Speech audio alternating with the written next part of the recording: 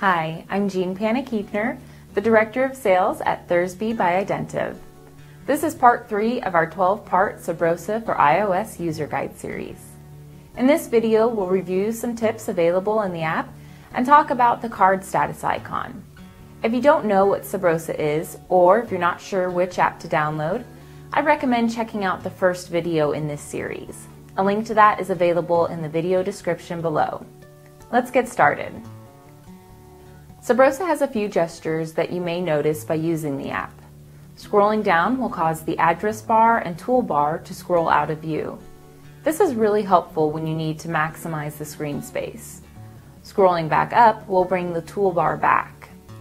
If you do a long scroll upward, then you will see our tabs menu appear. You can browse through, close, and open tabs from this menu. When you're finished, another long scroll upward will make it go away. Rosa does a lot of work in the background to make your web browsing experience as quick and easy as possible.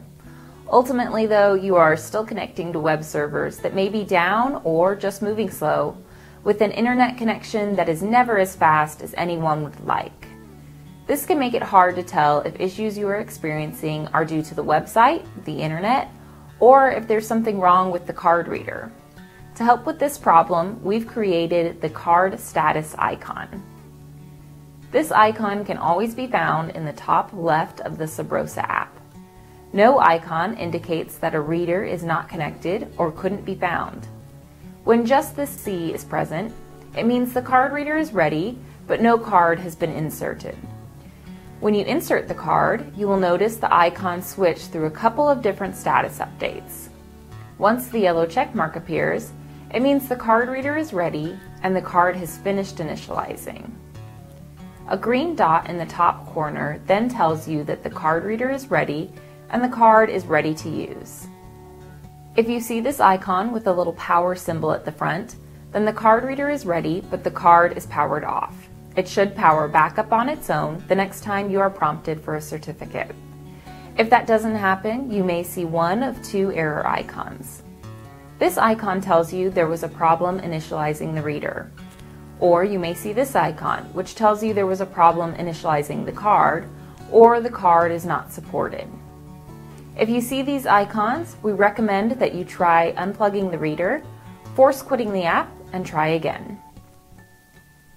If the problem persists, you can reach out to our support team by phone, email, or on live chat through our website. All of our readers come with a 6-month warranty and lifetime support. In the next video, we'll discuss the icons in the toolbar, including bookmarks and the QR code scanner. If you have questions about anything you saw in the video today, or if you would like more information on our products, please feel free to reach out to us by phone or email. We'd be happy to answer your questions. Thank you for your time today. I hope you found this video helpful.